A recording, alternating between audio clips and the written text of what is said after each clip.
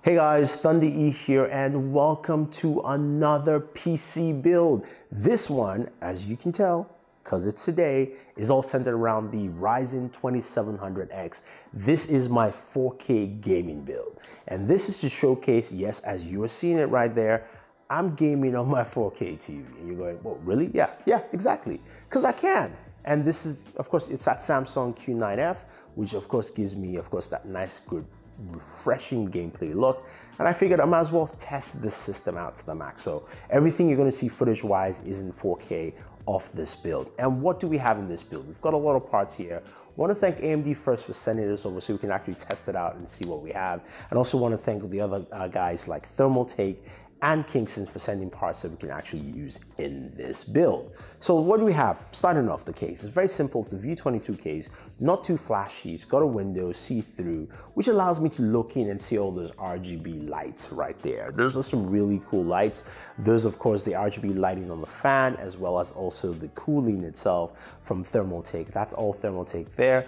And you can actually sync and light them all together. I really like it. It's really cool, but also, yeah, I might want to turn it off before I go to bed because it's like all over the place.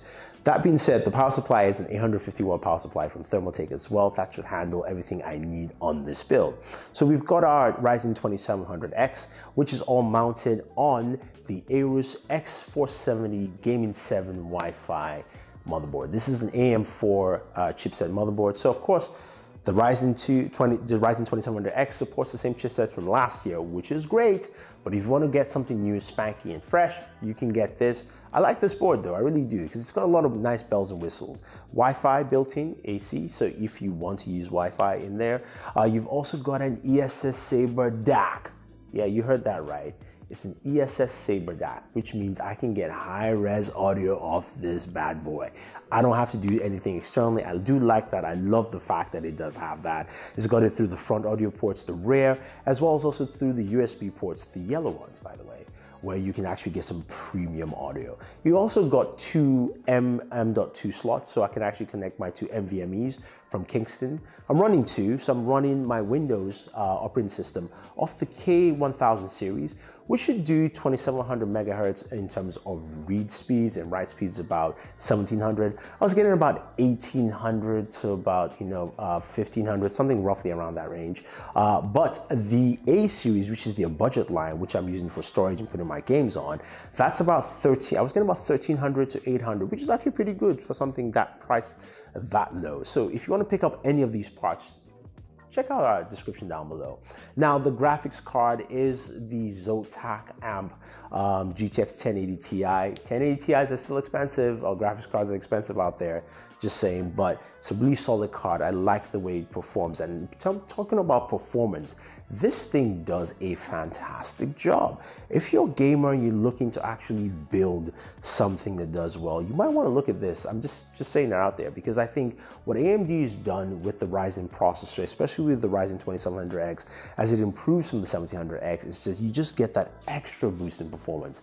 Talking about 30%, the more, of course, you still got the same amount of cores, but you're just getting better performance from each core. And speaking of which, it's all about gaming. So we played on the TV, 4K gaming, and I gotta tell you, first things first, we ran Battlefield 1, stayed at 60 frames per second logged. It was on ultra.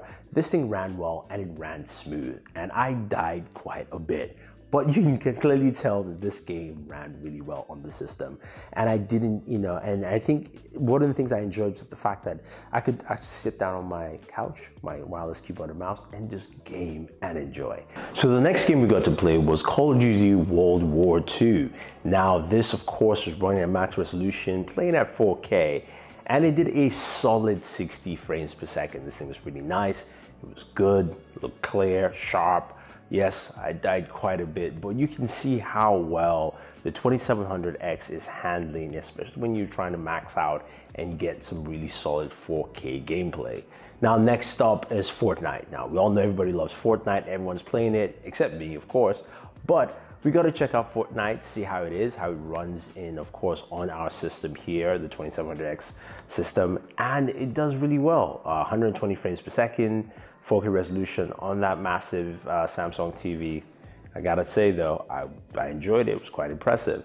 and it just handled well. So I think a lot of games you would like to play, this system will just handle it very well for you, at least at 4K resolution. Now, next up, we got to play some Gears of War 4, which of course is on the Xbox One, but you can play it on PC.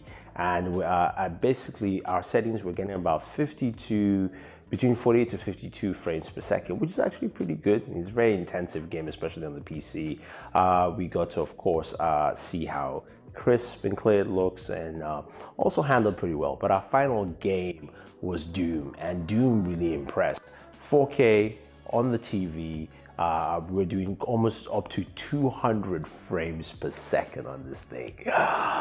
Man, it looked good, it played well, and I have to say, I really enjoyed this build. I enjoyed making the build. I enjoyed playing games on this build because I'm maxing out. I'm getting, you know, the best. So even if I was just playing on my monitor, which is a 2K monitor, I would be getting some ridiculous frame rates at that, especially playing at Ultra. So I think a lot of people like this. And one thing I like about the Ryzen 2700X is that, of course, it's got the AM4 socket, which means that, you know what, if you had a Ryzen build from last year, you can just basically pop and change your chips, and that's it. You don't have to buy a new motherboard. But if you want to get the bells and whistles, you can use one of these new motherboards that have a lot more functionality for you. But again, it just shows you how well the Ryzen system is. I like it. I think a lot of people will. But if you have any questions or any comments, let me know. If you're wondering if it will run any game you want to run, yes, it will. If you're looking to buy or build a PC similar, we'll leave all the parts for you down below so you can go ahead and check it out. Otherwise, guys, thank you very much. Don't forget to like and share this video, favorite this video, subscribe to the channel, and always enjoy your entertainment.